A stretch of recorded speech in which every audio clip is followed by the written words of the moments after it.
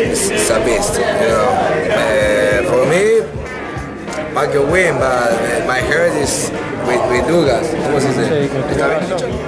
His heart is with Ugas, his brain is with Pacquiao. Oh my gosh, this fight, I call it later, I say 10th. 10th round knockout. Yeah, 10th. No, I don't say knockout, I say stoppage. Stoppage. Yeah, stoppage. Ugas. And then, first of all, I want to wish Errol Spence good health and speedy recovery.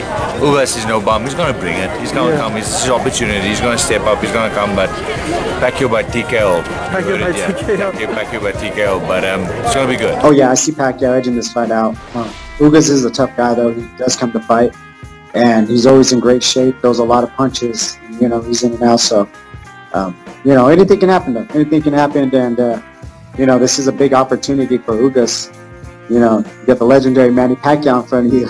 Una leyenda, un legendario. Pero Ugas es un excelente boxeador y él se prepara con ciencia y sé que lo va a hacer al 100%. And I know he's going to do it at 100% because he's disciplined. Early on, Manny won't have a problem exchanging and getting into that firefight with Yordenis. I don't see Yordenis being able to catch Manny with anything early, but later on in the fight, it will be a problem. It will be a problem. I'll go on record for saying that the later this fight goes, it will be more of a problem for Manny than it will be for Yordenis Ugas. Hey Ringsiders, what is going on? I'm your host, Boxing Subjective Observer, and welcome back to Ringside Stories. Feel free to like and share.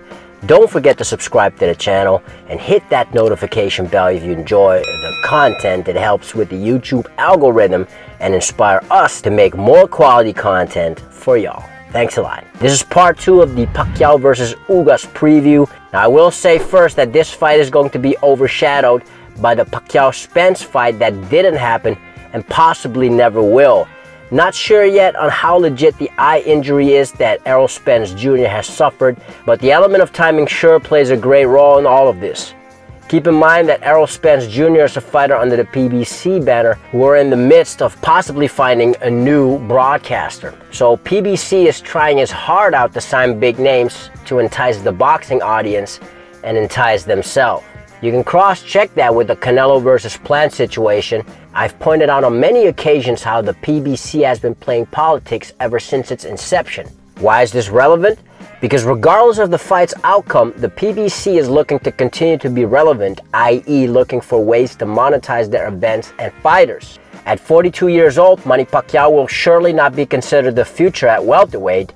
The future at that weight class belongs to Errol Spence Jr., at least from where the PBC is sitting right now. By putting Yordenis Ugas in front of Pacquiao, the PBC secures one of boxing's biggest names for at least one fight. Should the fight be competitive or if Ugas wins, the PBC might use this fight to press for a rematch. In the case that Manny wins, the PBC might then match him with another of their fighters, that being Errol Spence Jr., for 3 of the 4 major welterweight titles. So from my perspective, it is important to factor this in simply because it can affect the scoring of the fight. And that's not too far-fetched, as plenty of boxing matches are scored horribly by judges we all assume should be doing a proper job judging, including a recent fight on a PBC event. 117 to 111 for Jermell Charlo.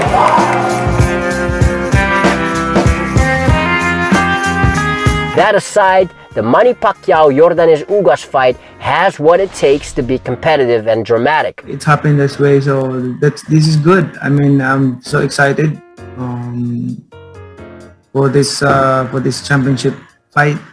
I don't care if this is the champion or I'm the champion or no, but let's finish this fight first, and then we will see who's the title holder. Manny Pacquiao has always had the desire to offer fans a good fight, and Yordenis Ugas has proven to be a solid fighter. So what do these savants actually bring to the table? Well, Yordenis Ugas is a 2008 Olympic bronze medalist and a 2005 World Amateur Champion, meaning he has solid fundamentals which could be helpful against Manny Pacquiao. Ugas will be the taller man with a 2-inch reach advantage. Other than his dimensions, 54 Milagros' biggest assets are accurate counterpunching, body punching, and physical strength. If this turns into a dogfight, Ugas will have some advantages on Pacquiao. The Cuban has 4 losses as a pro but has never been stopped. And on fight night, Yordenis will have Age on his side. More on that later. As for his weaknesses, Ugas has pretty slow feet, will be stationary, hand speed is not great, and is fairly one-dimensional. As former Ugas opponent and former WBC welterweight world champion Sean Porter stated, he has one style. He likes to be more of a power puncher and use a come forward style. If that's not working for him, then he doesn't really have a backup plan. Once you've gotten outclassed and the game plan was not in your favor, you have to recognize that and make an adjustment. Then again, Yordenis gave Sean a great fight, which a lot of people thought Yordenis won. Now we know Manny Pacquiao for his speed, his power, his combination punching abilities, yet in my opinion, Pac-Man's greatest assets in the Ugas fight will be his footwork, hand speed, and ring IQ. Ugas will probably come forward, be in front of Manny, and so with his ability to move in and out with his faster hands, Manny should give Yordenis plenty to think about. The questions Manny will have to answer, however, how much has Manny Pacquiao left, how well has he aged since his last fight, and how will Manny Pacquiao cope with the inactivity? So for his weaknesses, Manny will give up reach and height, has been inactive for over 2 years, and his age, which plays a big factor as the fight goes long. Even in the Thurman fight in 2019, Manny faded in the later rounds, and so 2 years later, we will see how the Filipino copes with that. But Father Time is still undefeated. Although it sounds noble to break his own record of being the oldest welterweight to ever win a world title, the reality is Pacquiao is 42, turning 43 by year's end. Training is not the same as a fight, and Manny is facing a 7-year younger man who fights for more than just himself.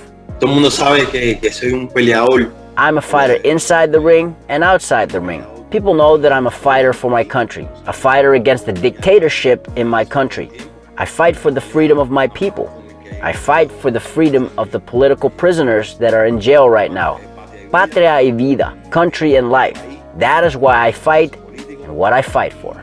Now, all politics aside, and assuming Manny Pacquiao doesn't turn old overnight, I see Pac-Man start fast utilizing his in and out movement, his speed, and Ugas will land here and there. The Cuban will come forward all night long, but I think Manny's hand speed and craftiness will give him the edge.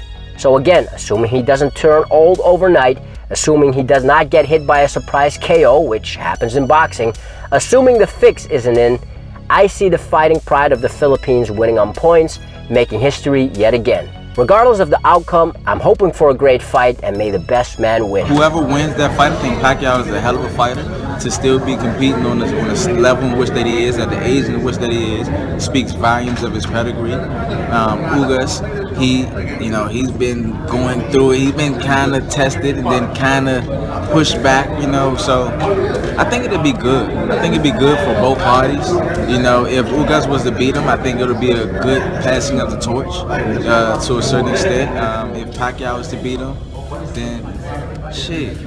That's what's up, Pacquiao. I like Pacquiao. If Ugas beats him, would that be like the biggest win for Cuban history? I think that would definitely be the biggest the biggest win in Cuban boxing this history? year, in history, in general for Cuban boxing.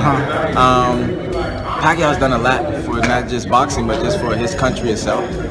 So you got to take all that into consideration. I think that matters. What are your thoughts? Let us know in the comments below.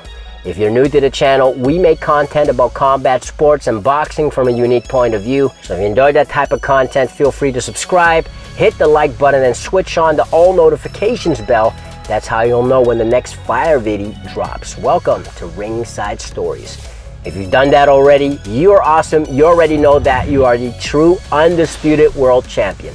Till next time, Ringsiders, this is your host, Boxing Subjective Observer, with Ringside Stories. Thanks for watching, and have a legendary day.